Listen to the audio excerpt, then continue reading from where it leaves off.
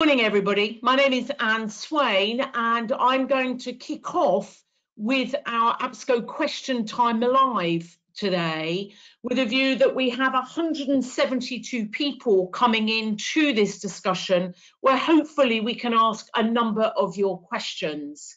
I'm joined by Tania Bowers, who is the legal counsel for APSCo, Jamie Cassell, who is the partner at a big legal firm, big accountancy firm, Saffery Champness, and Simon Clarke, who is the executive chairman of an APSCo member, Harnham.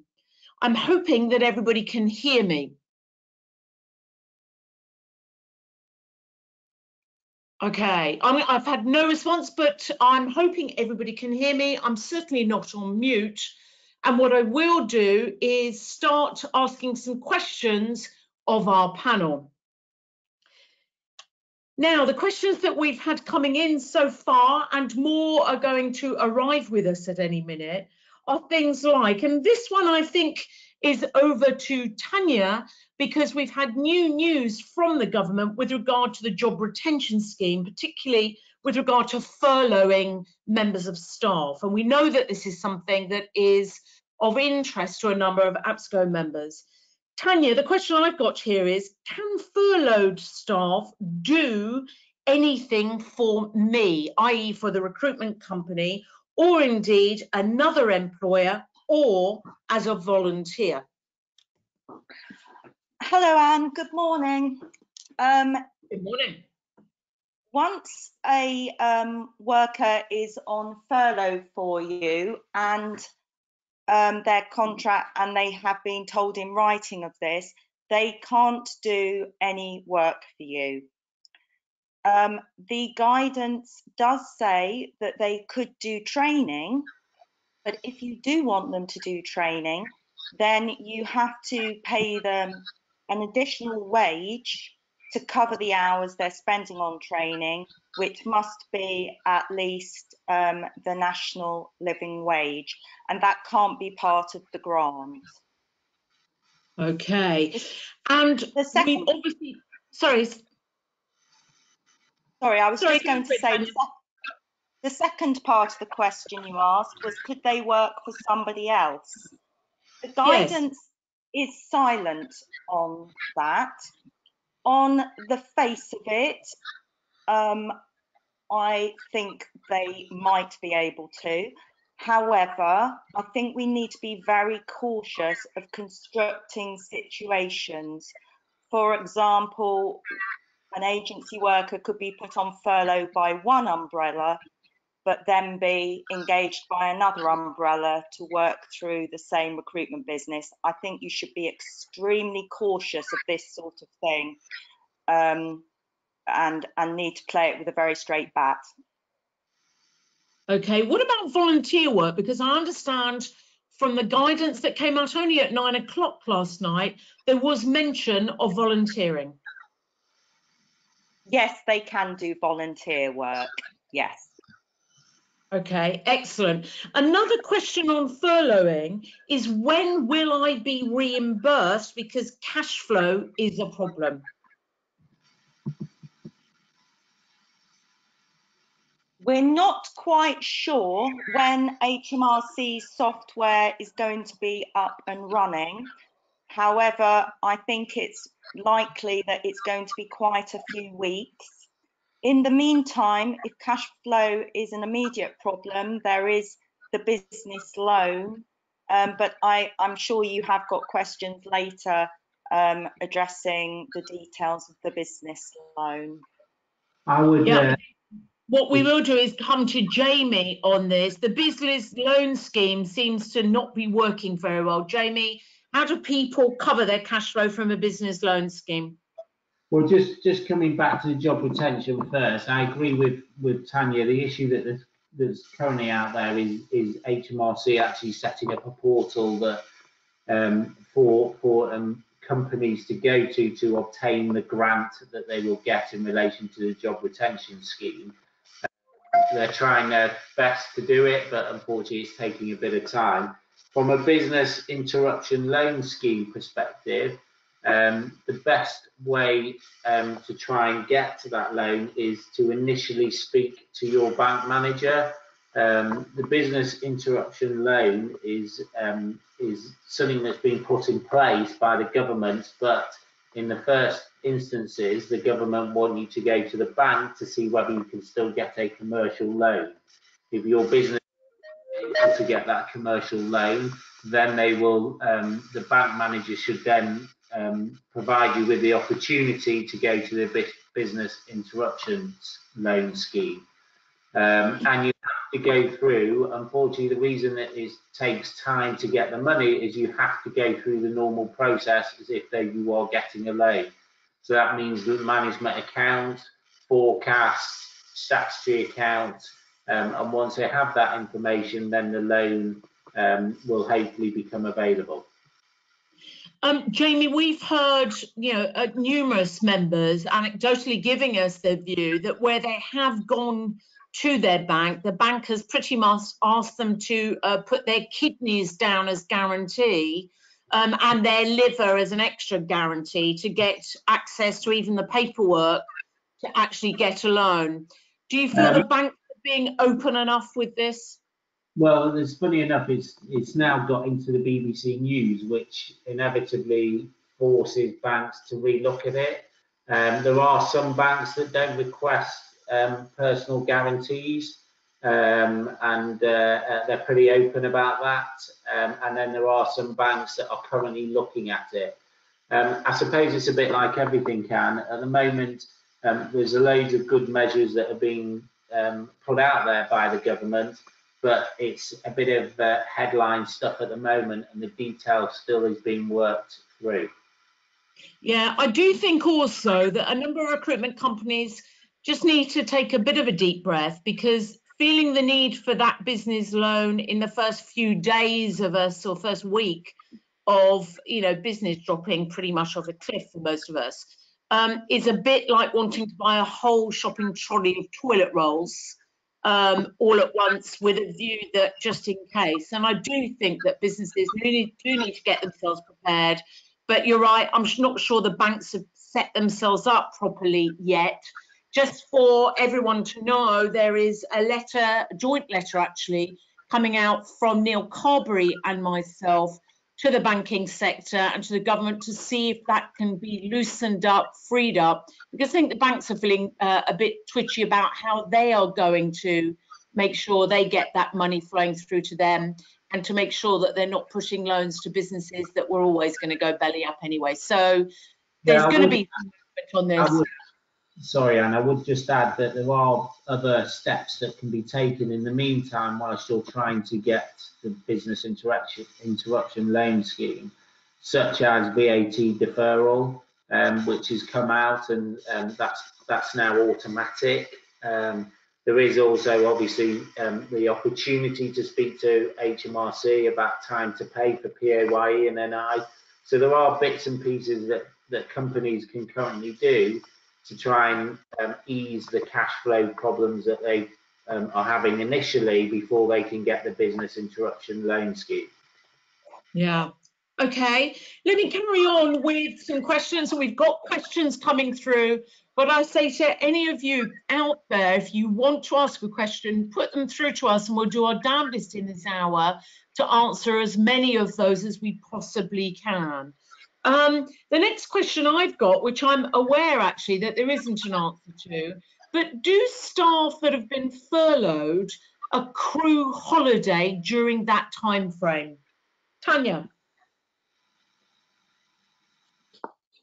The guidance is silent on holiday pay, and that might be because it's not a statutory right in the same way as statutory maternity pay or whatever. I've talked to a few people about this. On the face of it, it seems fairly nonsensical that you will continue to accrue holiday when you're on a leave of absence.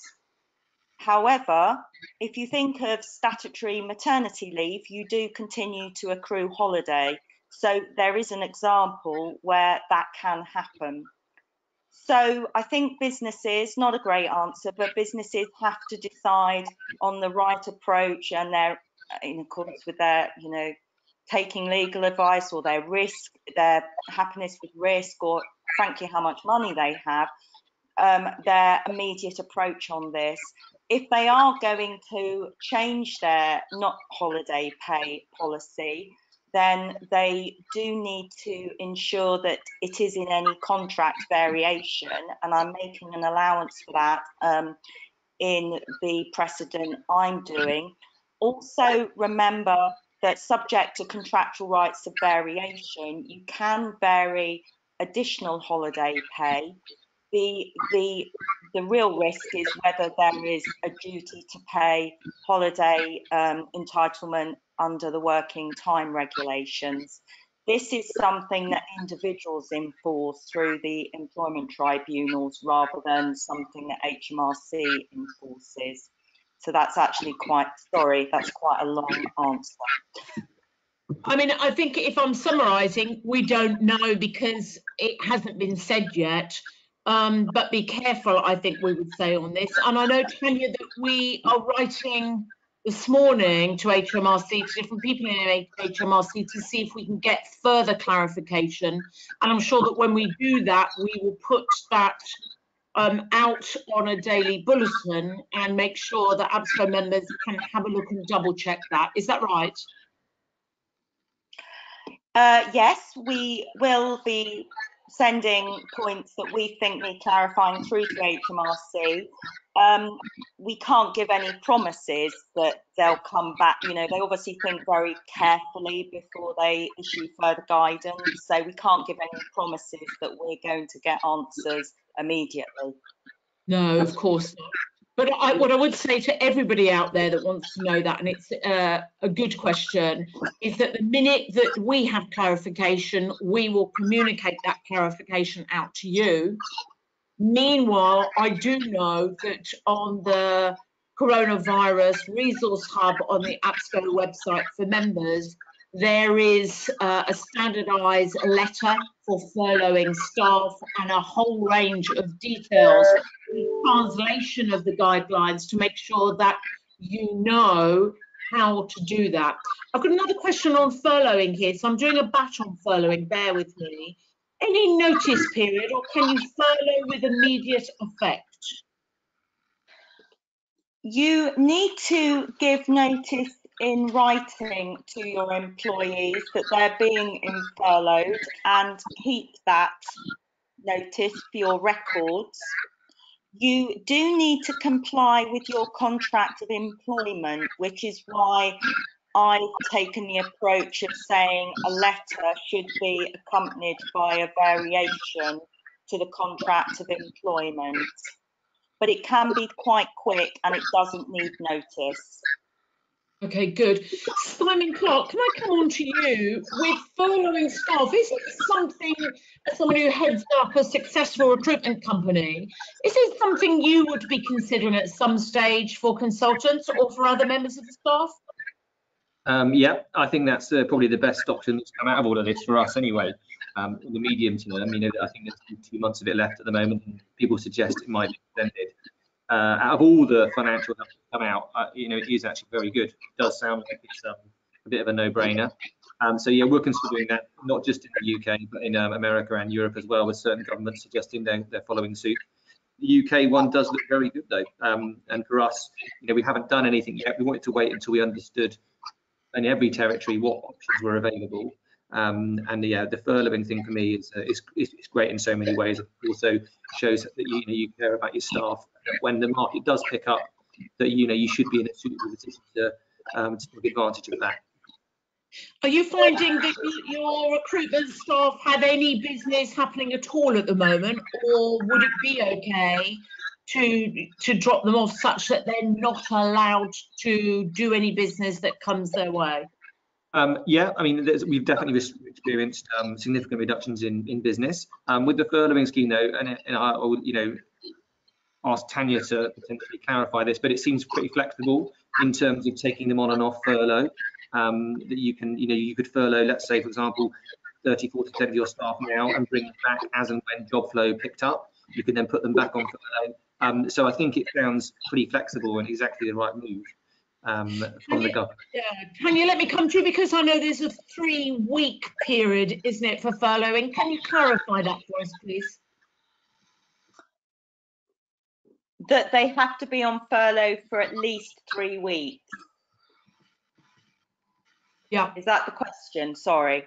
Sorry, Simon has said he's looking at furloughing people. He felt that the rules, and I think it's a useful thing as well, that some people can be switched on and then off and on and off, so there's a flexibility there. My view is it can only be for a 3-week period, no less than that. Can you clarify that point for us, Tania? It has to be for at least 3 weeks. I think then people can be taken off of furlough and go back onto furlough. Yes. Okay. But you can't furlough for less than 3 weeks. No, absolutely. So we need to be careful with regard to that. I've got a question that we may want to furlough people in March and April, but can we backdate it to the 1st of March? I know the answer to that, but Tania, can you confirm that no, you can't? No, you can't. Yeah, nice try, whoever sent that in, but come on, reality check. You furlough from the date that you furlough and not before. Another question related to that one of our members said that they had terminated 4 people on the 4th of March. Can these terminations be unwound and can they be furloughed instead? And good news on this. Tania. Yes. If you have made people redundant since or terminated them since the 28th of February, then they can be re-engaged and put on furlough. I would just like to say, obviously, this is really very new guidance, so I would very strongly suggest to everybody on this call, if you haven't actually also read the actual government guidance on this, I would urge you to do so after the call, as well as our Q&As when they're published. Okay, another question here. We're still on furloughing at the moment. There will be other questions we're going for.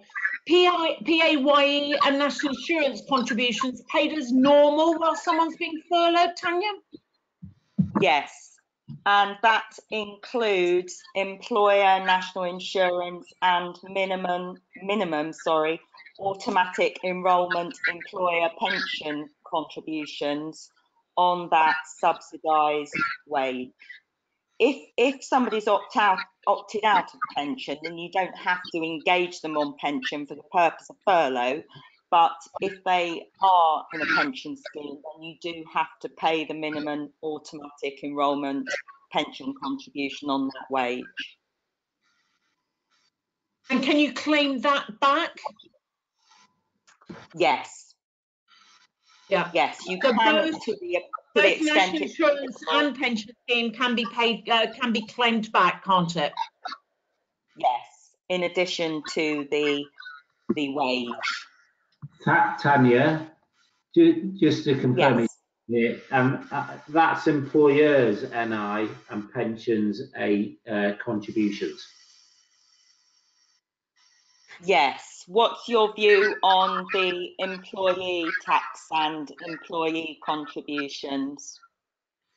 Well, it comes back to the time to pay, really. So our understanding, and I agree with you, Tania, that this is a moving feast in the sense of the government's put it out there, but they're yet to clarify the full detail of it.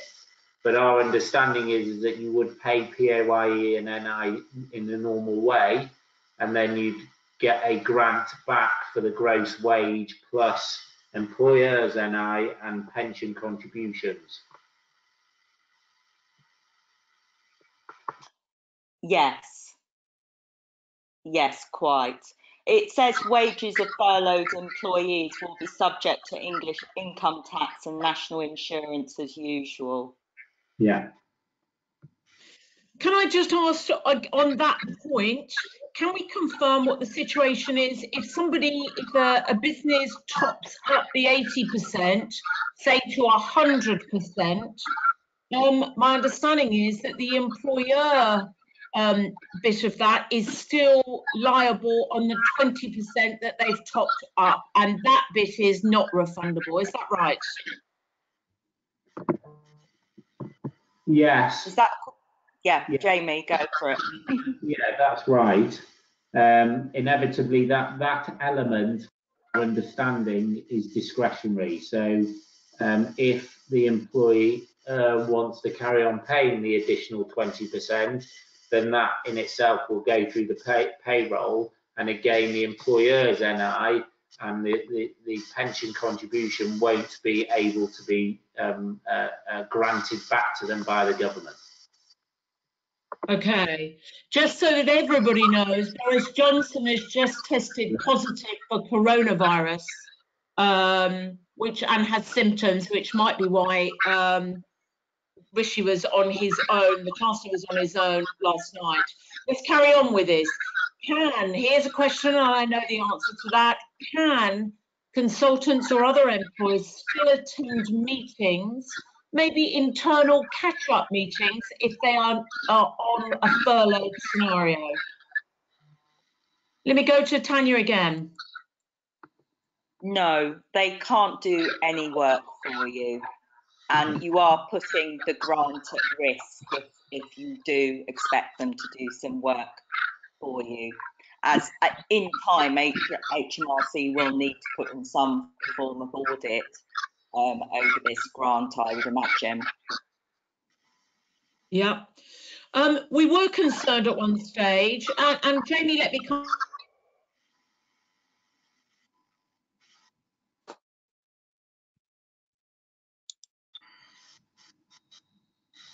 Hello? One stage that cash flow forecast or money in the bank was going to affect this job retention scheme, but I understand that that has not happened. Are we expecting anything to change on that? Sorry, Anne, you cut out a bit there. Can you just repeat the question? Hello, Jamie.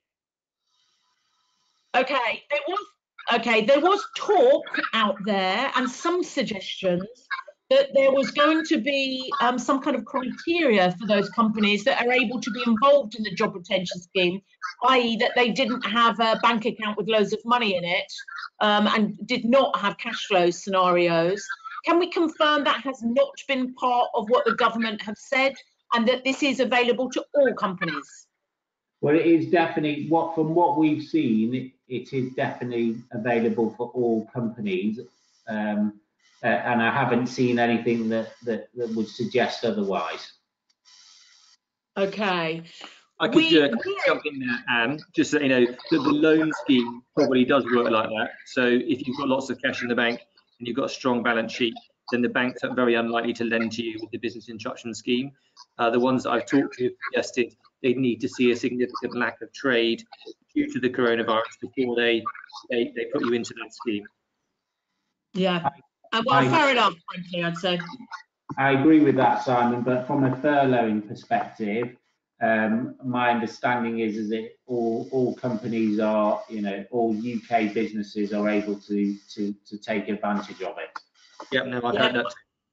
I believe that to be true. We were worried, actually, it was only going to be for certain businesses, but we're not worried about that now. Let me ask something with regard to what I think to be very good news is that contractors through an umbrella company, an employment business, are also included as part of this furlough scheme. Can you confirm that, please?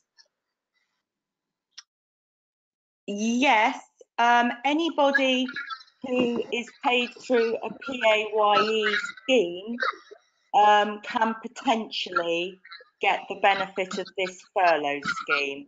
The issue for umbrella companies is until the scheme is up and running, there's a cash flow issue. Yeah, that's true.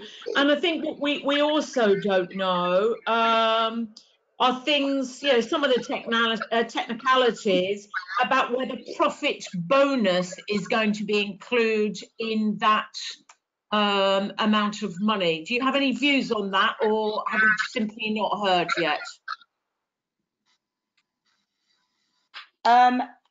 It said in the guidance last night that fees, commission and bonuses should not be included when you are calculating that 80% of employees' regular wage.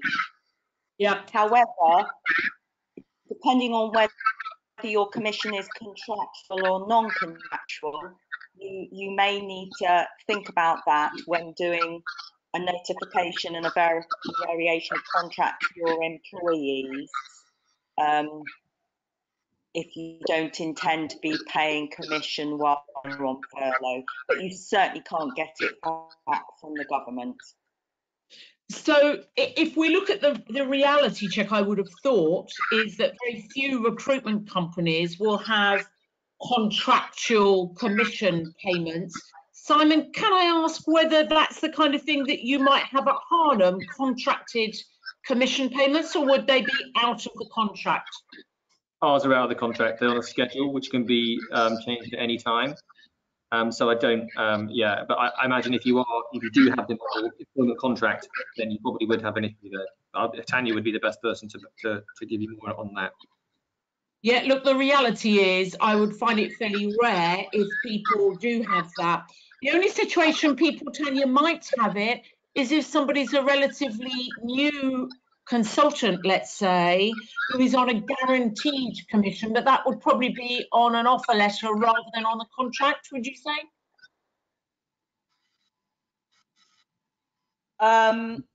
I think it's difficult. It's a case-by-case assessment, to be honest, when you get into the minutiae. You definitely can't get it back from the government. So it's more a question of whether you can just change your policy, full stop, or whether you have to vary the contract. Okay. More questions coming in.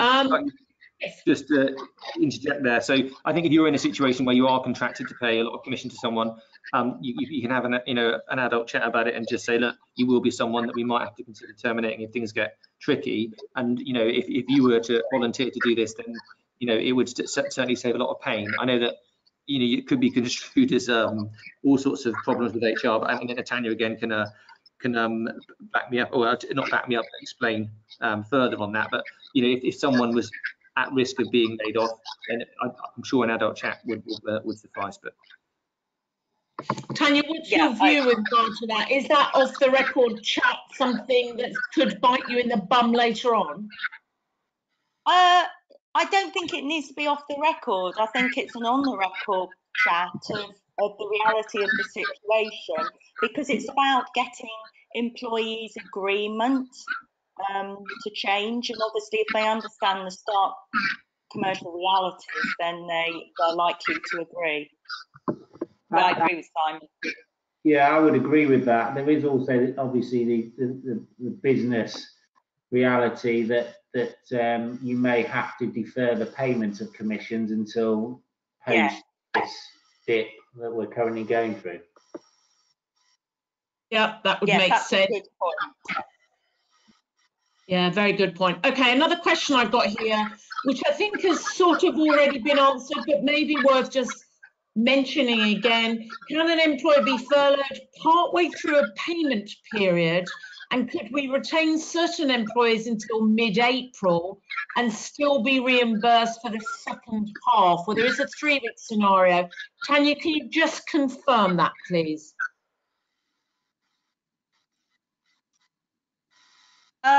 You need to decide who of your staff to put on furlough by objective criteria.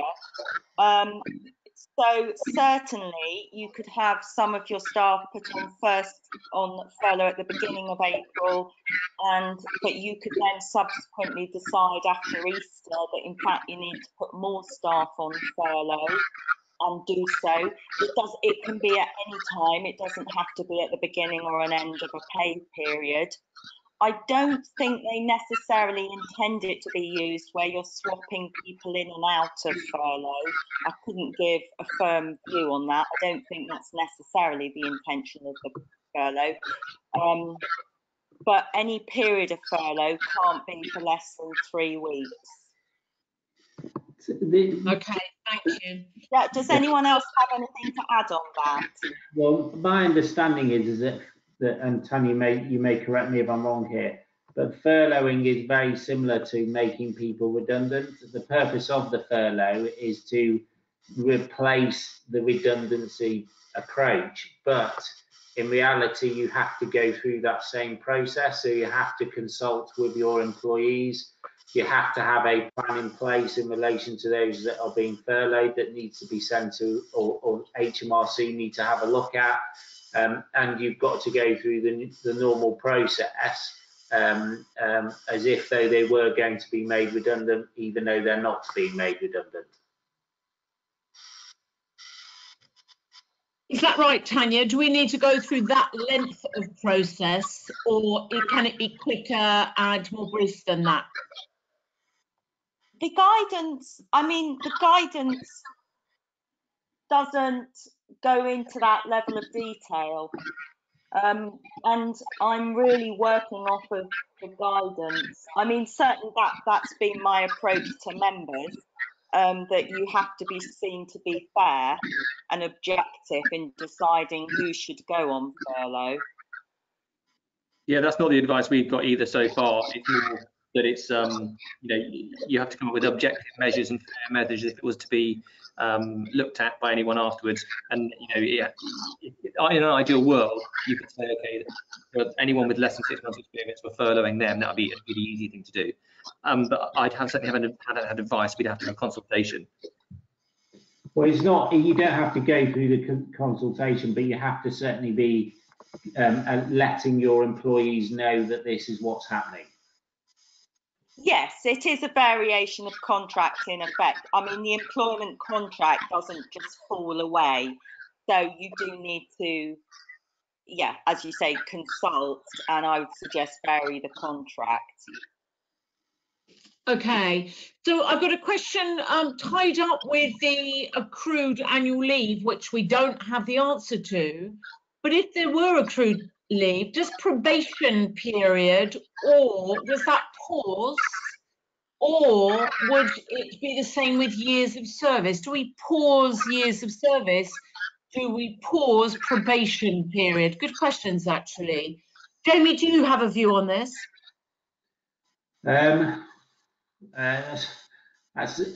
think that's more of a legal question than a accountant's question. I mean, it's quite difficult. It basically comes back to what Tania's saying, which is there's so much, or there's still little detail in relation to everything in relation to it. But I'll leave it to Tania to answer more than me. Okay, Tania. Yeah, I mean, there's just no information on this level of detail at the moment. If you took, and even on layoff, the only comparable under English law is laying people off. But again, this tends to be used in certain industries, such as construction, for example. There's not really any case law, as far as I'm aware at the moment, that would go into that level of detail of talking about whether probation's extended or years of service. I would be very surprised if there was a break in years of service. I mean, I'm pretty confident in saying this isn't going to be a break in years of service, although that is my opinion. It is only my opinion. Probation, again, I'm less clear on, but if it's a suspension of contract, then presumably you could suspend the probation and pick it back up when they come back. But I just want to stress, this is my opinion. It's not that I've read something. But that it does make sense. So I think, again, it's about documenting, doing things fairly, and I think, yeah, the detail of that will follow, but it might be a little way off. We've got a question here. Does the scheme apply to temps under contract for service And who would do that? Is it the agency or the client? Tania, it's an easy one to answer that, I think. It does apply. It would be the person that runs the PAYE payroll. So if the agency worker is on a PAYE payroll with a recruiter, it will be the recruiter. If they are employed by an umbrella company, it would be the umbrella company. Yep. Okay, next will question not here. be paid by the client. Well, unless you agree it with the client. Okay, Jamie, let me come to you on this one. What is the correct way to calculate the monthly furlough payment from weekly wages? Do you have a view on that?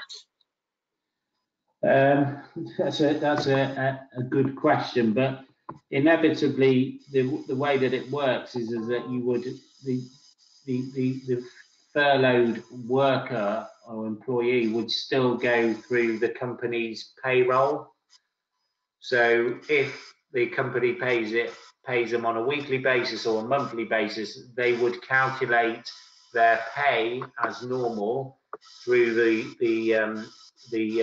payroll that they do on a weekly or monthly basis, and then that would be sent HMRC through the portal. Jamie, I think that's a problem with your microphone.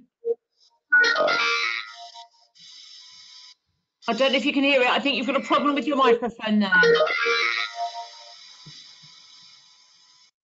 Jamie? Hello? Yep, I don't know if you can hear me, but I think it's a problem from your microphone. Okay, sorry, I don't know where I got to, but I'll say it again. But the payroll, what would normally happen is that the company would put the employee through their normal payroll. So that would either be on a weekly or monthly basis. They would calculate the net pay and the PAYE and NI that needs to be paid. That then would go to HMRC through the portal that HMRC is setting up, who would then give them the grant.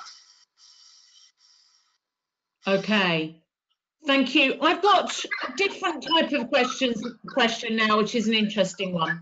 From a mental health perspective, we have some staff who live alone.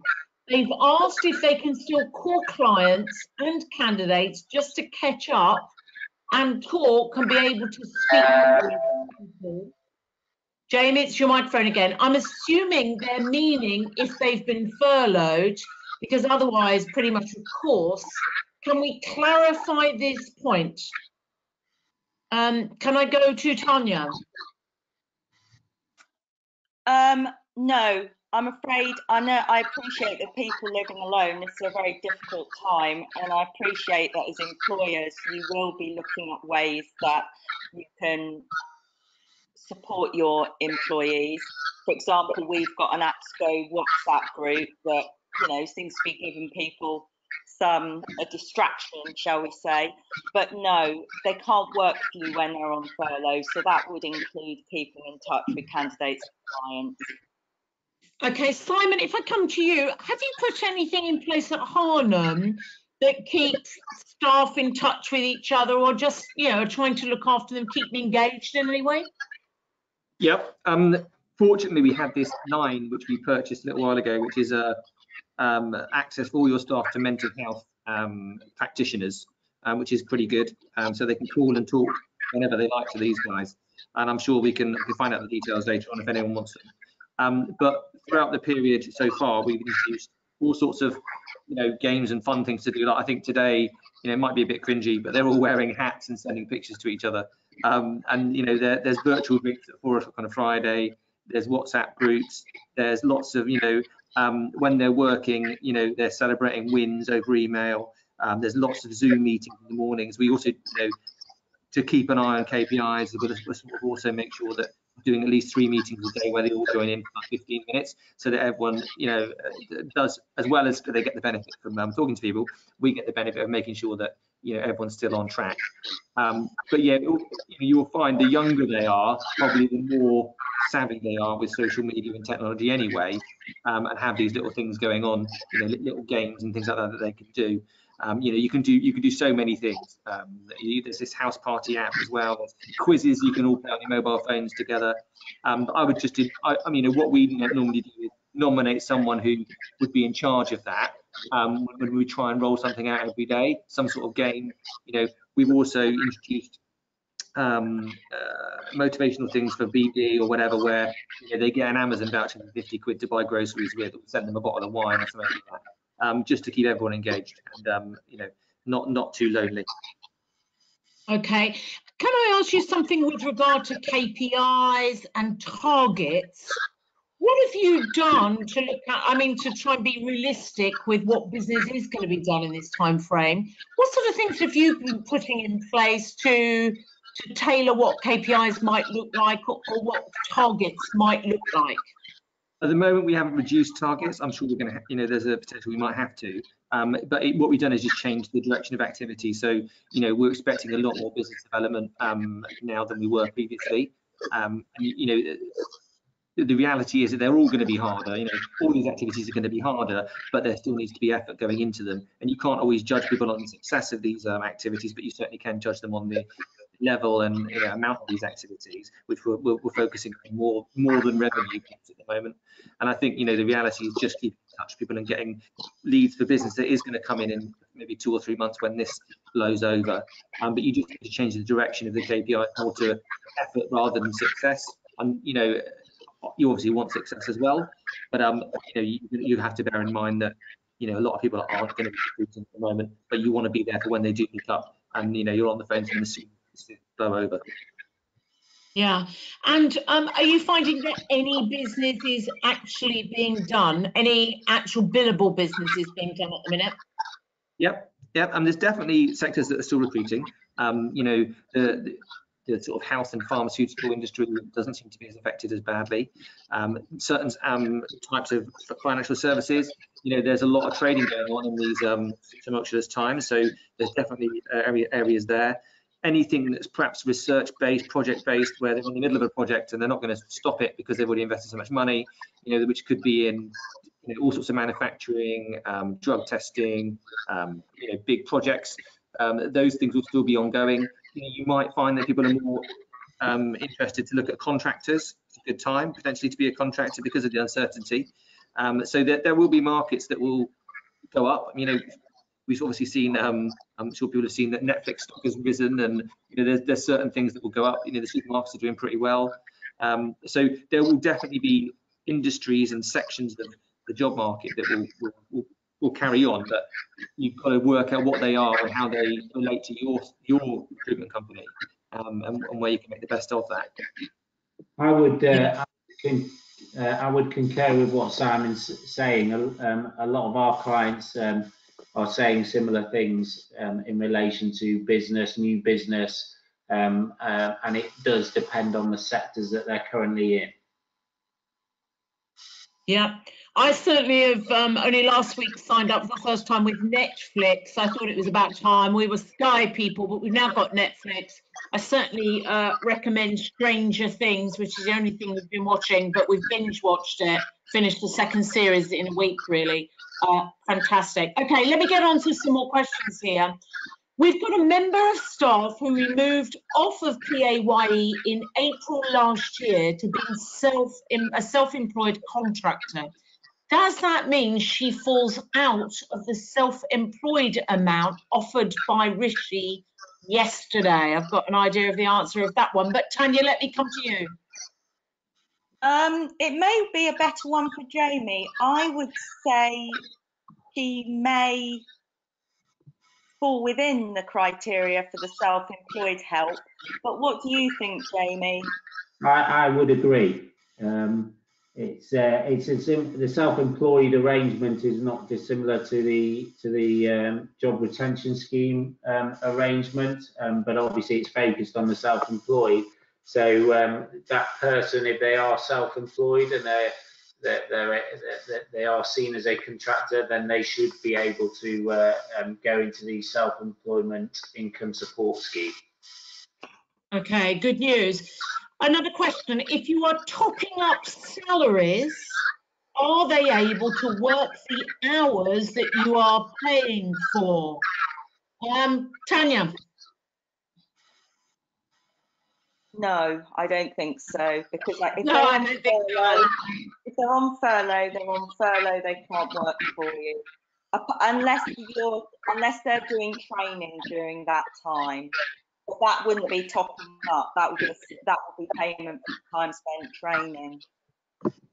Okay, another question. I've got someone who said they missed the first few minutes of this, and we did cover it actually, but let's cover it again. Do we have to offer furlough payments to PAYE contractors? Jamie? Can I defer that to Tania, because it's my understanding would be no, but I'd rather defer it to Tania. Okay, sorry about that. I'm picking the wrong people for this. Tania?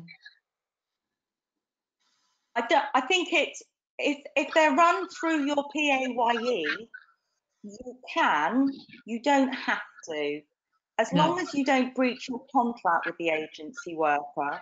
And it depends whether you have your agency workers on an ongoing overarching contract services, or whether you terminate the whole contract after every assignment and restart. So you can't breach your contract with them, or you shouldn't do, but you don't have to offer them furlough. But obviously the government wants you to try to offer them furlough, but realistically you're going to struggle to be able to offer them the furlough until the grant scheme and the online portal's up and running and you've got the money flowing through the system. Yeah, a question here on the same sort of subject, but something specific, is can you pay your furloughed workers monthly to reduce admin and cash flow impact, even if you usually pay your temps weekly? Jamie? Is that one for me, or is that one for you, Jamie? Tania. Yeah, I defer to Tania, but again, it would be a variation of employment, I would have thought. But I defer to Tania. I think you can, Jamie. I agree with Jamie. You can, but you would have to vary the contract for services with them. Okay. People are looking at this furlough thing pretty seriously, and they're trying to look at the angle really that they don't void any reimbursement claim.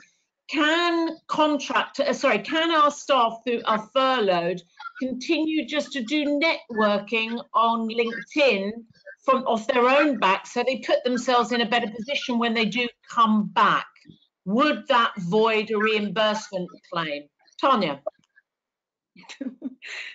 Oh, look, it depends whether this is them just doing personal networking, or whether there's an expectation from you that they should be doing it, or whether they're doing it under guidance. What do you think, Simon? I'd concur with that. I'd say, that if they got on with it on their own, on their own, and you didn't ask them to do anything. I mean, I think the key is that you're not directing them to do anything like that, and it's not written down for anyone to see. Then this is none of your business, is it? But if they did it off their own back, then it's a social networking site that they own, so it's not company. So I'd imagine you'd be all right with that, but it would be, it would also have some risk, I imagine, but I think it would be minimal. I'm certainly not telling you to do it that way. I think what we do need to be careful here is that whenever you get a disgruntled employee that leaves your business at some stage, do not give them an opportunity to use any of this against you. And therefore do not direct your staff to do any work of any kind if you're furloughing. If people using their own, so they certainly shouldn't be using a company LinkedIn. If they happen to be working on their own Facebook or LinkedIn, that's about them as an individual. You have not asked them to do that. Safeguard yourself. We all get the occasional disgruntled employee. Do not get in a situation where there is anything that means they can bite you later on. Is that fair, Tania? I agree, and it was a very good point. Very often in your contracts now or in your letters, you seek to have some degree of ownership over employees' LinkedIn accounts whilst they're your employees. You need to look at your own policies on that. If you seek, you know, it's a difficult position if one day you're seeking to almost control their personal LinkedIn and the next day you're saying it's nothing to do with you. So I just think you need to be careful about this.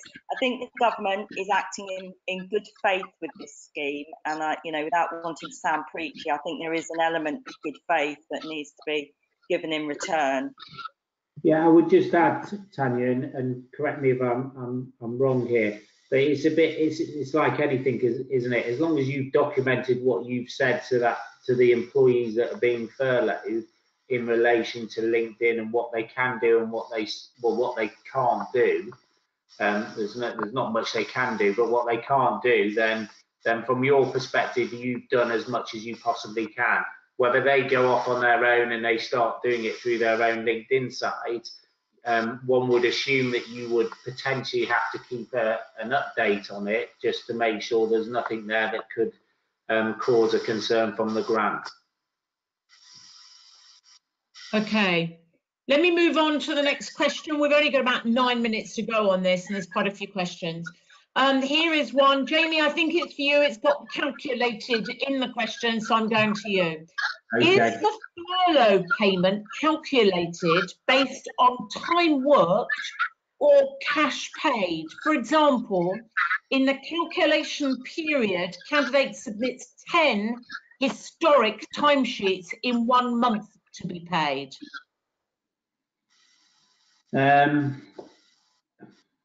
Again, I would suggest that it depends on the contract itself. So if there is backdated or previous timesheets that have yet to be paid, then it's something that needs to be looked at and then determined whether it can be included within that furlough period. But it's again dependent on what the contract says in the employment document. It's quite a difficult one to answer at the moment because there's been no detail around the calculation of it. It's similar to what Tania said, the government are doing it in good faith, so therefore they expect businesses to act in the same way. Yeah, I would add that I would treat, personally, I would think that you would treat agency worker invoices or payment due to agency workers for work performed before you put them on furlough. Personally, I would say you should treat that in the same way as you would treat employees' wages. If it falls due for payment, you should pay it. The government, in the guidance, it does explain how to calculate earnings on which to pay the grant for employees whose pay varies. I'm not going to go through it because it's quite a mouthful and it's a few paragraphs, but there is explanation in the guidance that should help, although might not have all the answers. Okay, let me come on to another question, a slightly different one. Recruitment owners who take dividends of over 50k don't get any help at the moment. Is that correct? Tania?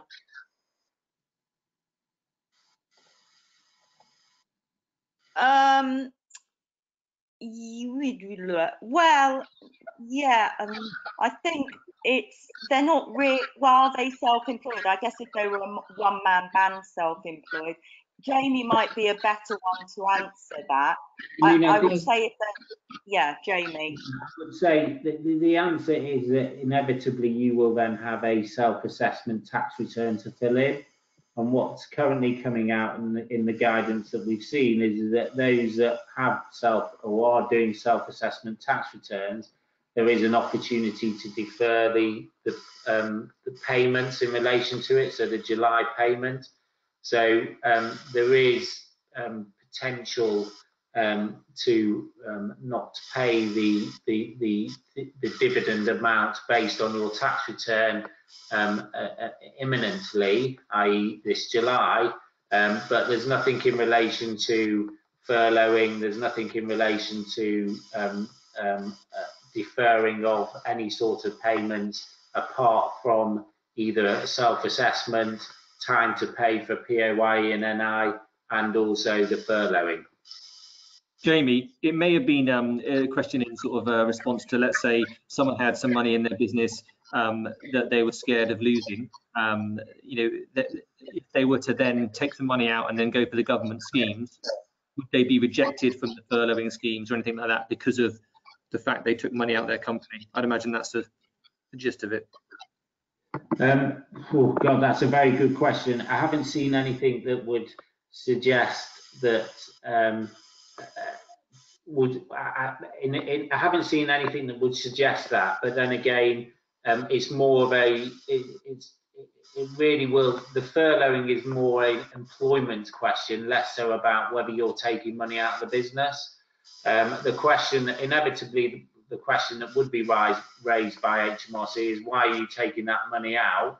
Why don't you use that to pay your employees instead of putting them on furlough? But again, it's a bit up in the air. Yeah, I haven't seen anything about that either. But I would imagine if you went for a bank loan, that would be an issue, generally anyway. They would probably put it back. I agree. It would be a concern if you're taking money out of the business when that money could be used to help the business. Okay, let me come on to a slightly different question, and I'm not sure that there are answers yet to this, but does the apprenticeship levy get reimbursed in addition to employers' national insurance and employee pension and employers' pension contribution? Do we know anything about the apprenticeship levy on this? The guidance is silent. Jamie, have you heard anything on this? Not that my employment tax guys are telling me. So again, I'd probably agree with you, Tania. It's a bit silent at the moment. Okay, so sorry to whoever asked that question. We simply don't know at the moment. Let's hope we can ask for further clarification from HRC, and we will let you know what happens with regard to that. Another question, think I know the answer to.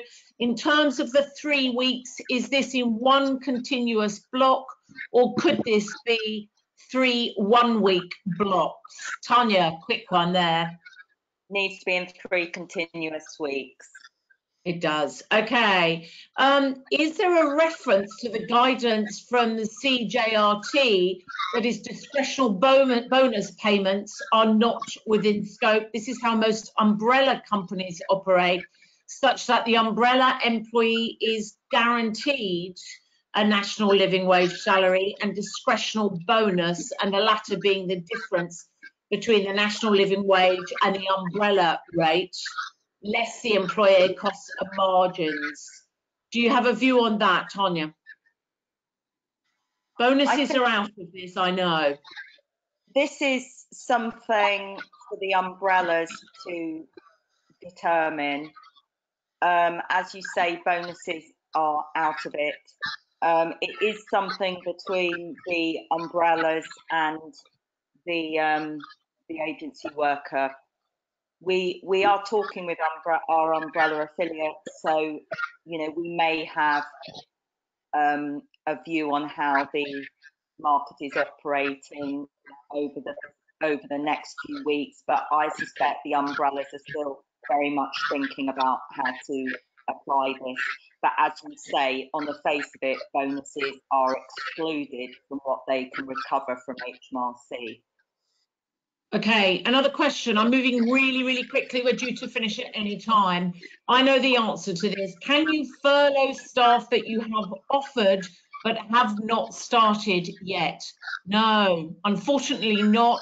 There will be a gap where we have made permanent placements, but the person hasn't started their job, or indeed offered and are waiting for staff for ourselves to join, but they cannot be furloughed unless they were on at the end of February on your payroll. Is that right, Tania, or have I misled anybody? No, perfect. Thank I'd you. also add to that anyone started, let's say, between the end of February and today, that you also can't furlough them. From what I've heard, but again, I'll ask Tania that question. Tania, that's not quite my view. My understanding is that anyone who started a job from the, is it 28th of February, can be furloughed. Can you clarify? Well, I'll just read out the line on the guidance. The scheme is open to all. Oh no, that's about employers. 28th February. Furloughed employees must have been on your PAYE payroll on 28th February and can be on any type of contract. The scheme also covers employees who were made redundant since 28th February if they are rehired by their employer. Yeah, so I would imagine we have a situation where people have started between the 20th of February and now that we can't furlough, and that's probably a good, interesting or important for people to understand. Okay. What I'm going to do is to bring this session to an end. We said it would be an hour-long session. We still have lots of questions. I think that suggests to me we will schedule more of these APSCo question time live sessions to happen on a regular basis, especially as new legislation is coming through and new guidance is coming through for a range of things. I want to thank Tania Bowers, the legal counsel of APSCo, for answering these, for Jamie Cassell, who's the partner of Saffery Champness, and Simon Clarke, who's the executive chairman of Harnham, for giving us their time and their expertise in this. Thank you to you, 172 of you actually that tuned in. I hope that we've come a long way to answer your questions. Be aware the APSCo legal helpline is pretty inundated, as you can imagine, and there are frequently asked questions on there. We need to update them with the new guidance because it's only this morning that obviously we've put the guidance up there. They are busy. Have a look at the frequently asked questions and guidance where we try and answer those before you need to go to the APSCo legal helpline. But if you do need to go there, it is there and will answer your questions from a legal point of view. Meanwhile, we hope that this has been educational for you. We hope we've answered most of your questions, and we look forward to replicating one of these sessions early on next week. Stay safe. I've been saying to my staff, be careful out there, that only those of a certain age that watch Hill Street Blues will understand. But do be careful, do be safe, and stay healthy. And let's hope that we can help you to keep your business healthy as well. Thank you for tuning in. Do take care. Bye-bye. Bye-bye. Bye. Bye-bye. Thank you.